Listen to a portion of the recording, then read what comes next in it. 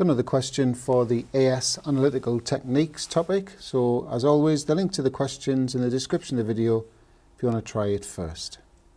Okay, so we'll make a start. So first thing I want to do is calculate the empirical formula from the percentage composition by mass data. So that's given me an empirical formula of C2H4O. So immediately I'm going to calculate the MR of that, which comes out at 44. So the next thing I need to do is go straight to the mass spectrum and find the molecular ion peak, which is the peak furthest to the right. So it's that one there. So we now know that the MR of this is 88, but the empirical formula mass was 44, so in other words half as much. So the molecule must have twice as many atoms in as the empirical formula. So therefore the molecular formula must be C4H8O2.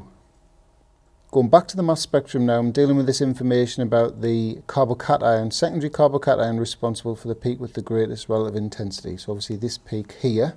So it's got an M over Z value of 43 and it's a secondary carbocation, so there's one hydrogen bonded to the carbon plus obviously two carbon groups, one either side.